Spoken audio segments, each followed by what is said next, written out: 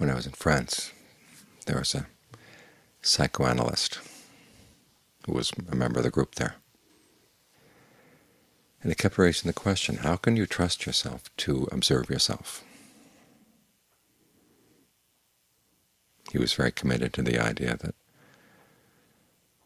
there's a lot going on in the subconscious that you just don't want to admit to yourself, and you need somebody else to dig it out, or at least help you dig it out, point it out to you.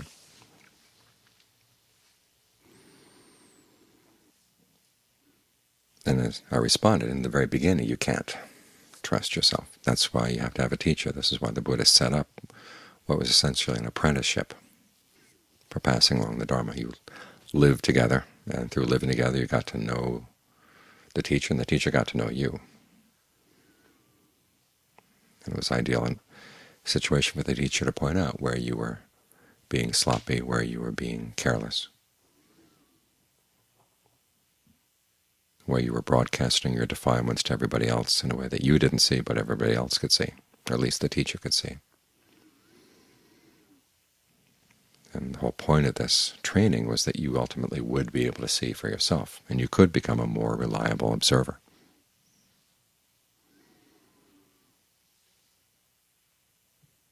In other words, his picture of the inner critic was of someone who was always willing to give you a free pass,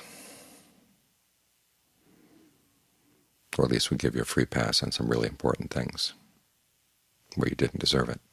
This is the opposite of what you see here in the States, where everybody in the psychotherapeutic business seems to tell you that, oh, your inner critic is harsh, your inner critic is overly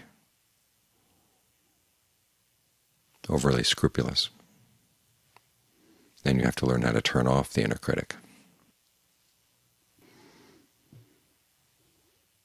And whether this is cultural or what, I don't know, but it is true that we tend not to see what our subconscious motives are and what our unskillful habits are.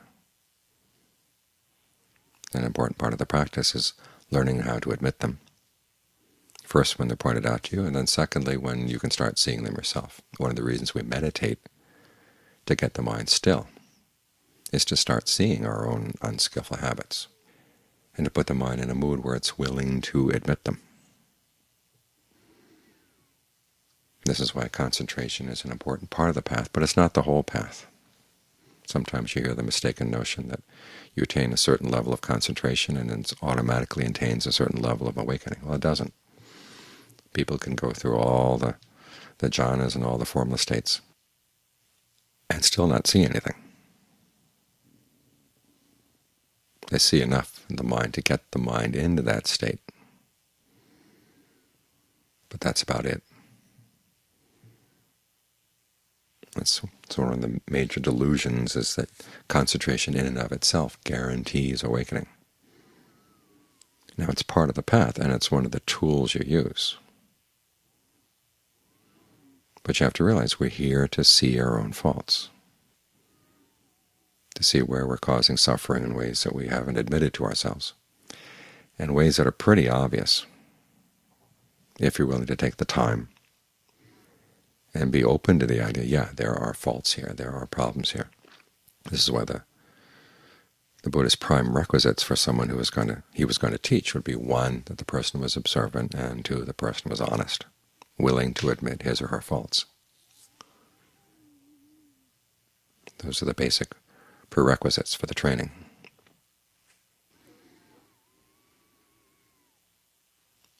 So we're here to get the mind quiet. And for a lot of us, that right there is a huge accomplishment, a huge challenge. And we don't like to hear that, okay, once you've met that challenge, there's going to be more.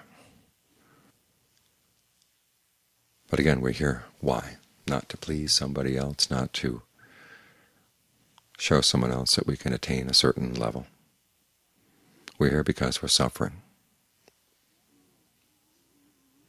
And at least part of us realizes that the suffering that really weighs down in the mind is the suffering we're causing ourselves. This is why the ideal part of being a practitioners that you learn how to be a self-starter.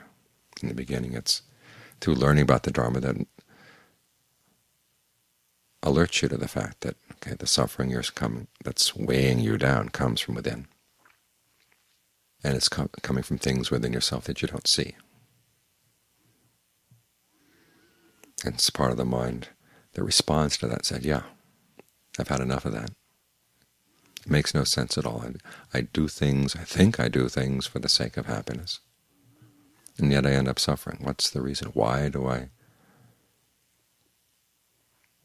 undercut the purpose of my efforts? Well, it's our craving, and it's our attachment, and it's our ignorance. Those are the things we've got to learn how to see through, the things we've got to learn how to abandon.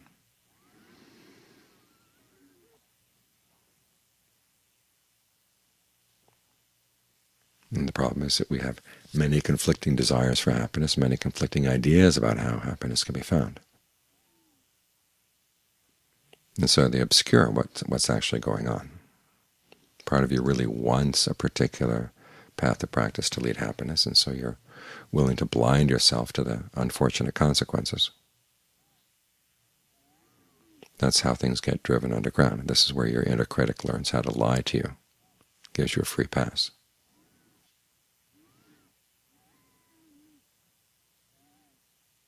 There's another part that wants to discourage what you're doing in the practice.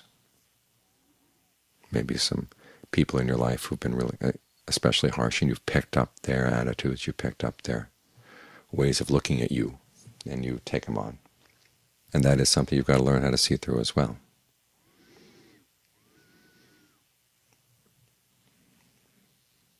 One of the themes that ran through the entire visit over there was the issue of the committee in the mind.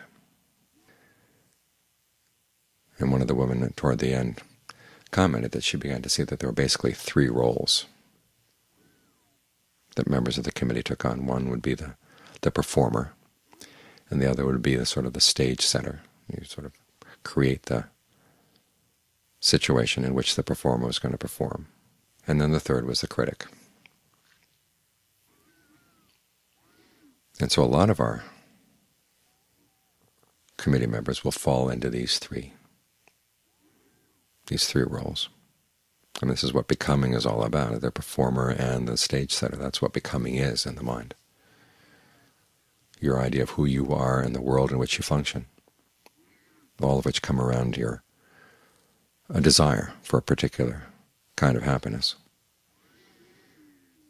And then this part of you is judging whether this is working or not. And so a lot of the meditation is learning how to train that third member,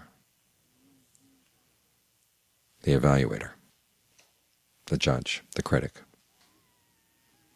So it's not too lenient, and so it's not too harsh. So it really is helpful for bringing about the end of suffering, bringing about the happiness you want. So training these members is a purely internal issue.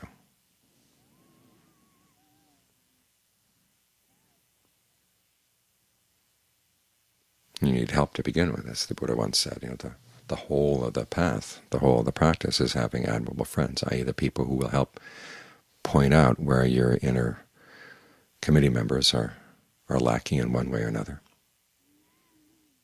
and to set the right standards for how that inner critic is going to judge things. On the one hand, expanding your idea about what true happiness can be, raising it up. And on the other hand, being skillful in learning how to move you in that direction. So we do hold high standards here. As the Buddha once said, the secret to his awakening was two things. One was not resting content with skillful qualities. If he hadn't truly reached an end of suffering, he wasn't going to let himself rest. And he also then exerted relentless effort. Just wouldn't give up, wouldn't give up.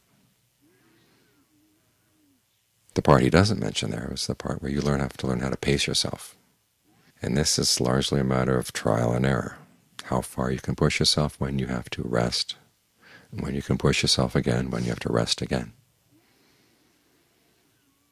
This is another one of the reasons why we practice concentration, is to give the mind a place where it can rest. So it's not just stressing and straining all the time. and that its way of finding rest in the midst of the path is not just to go off and indulge in your old bad habits. It gives you a better place to rest, a better place to gather your energies.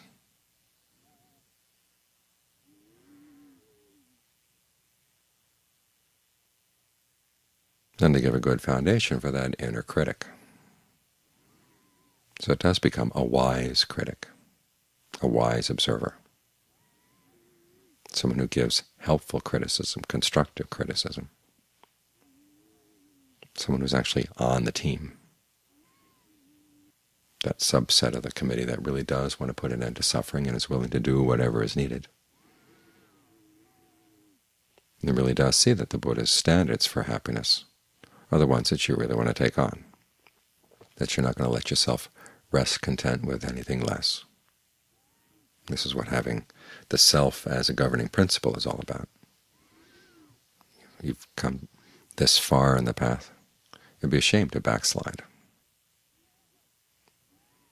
to go back for the pleasures that you had abandoned, or worse, and to try to content yourself with a lower level of happiness.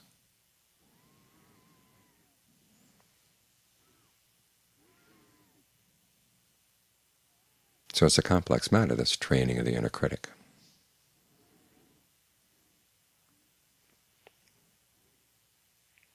The one who doesn't want to cut things short and say, well, I've got concentration, that's good enough for me, I'm willing to stop here. I've hit the fourth jhana, that's plenty. And the other one who's browbeating you for not reaching there, and browbeat you so much that you give up hope. That's the one you want to get rid of. Both the indulgent critic and the destructive critic. You want to find a constructive critic, train the constructive critic inside, and it's there. There are parts of your life where you have taken on the role of constructive criticism of your own behavior, and you've really benefited. So you've got to figure out, okay, where did you put that constructive critic, and you get that one on board in the path, in the practice.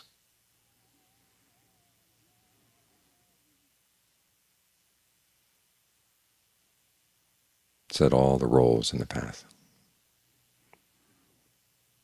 the various roles that you take on in the mind, start coming together, working together.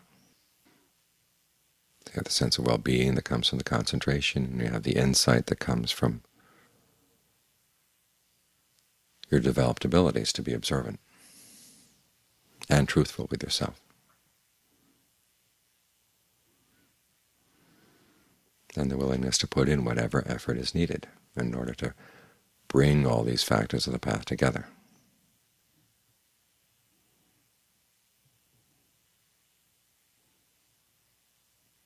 It's a tall order, but it's not superhuman. There's nothing in the Buddhist teachings that lie beyond the capacities of human beings.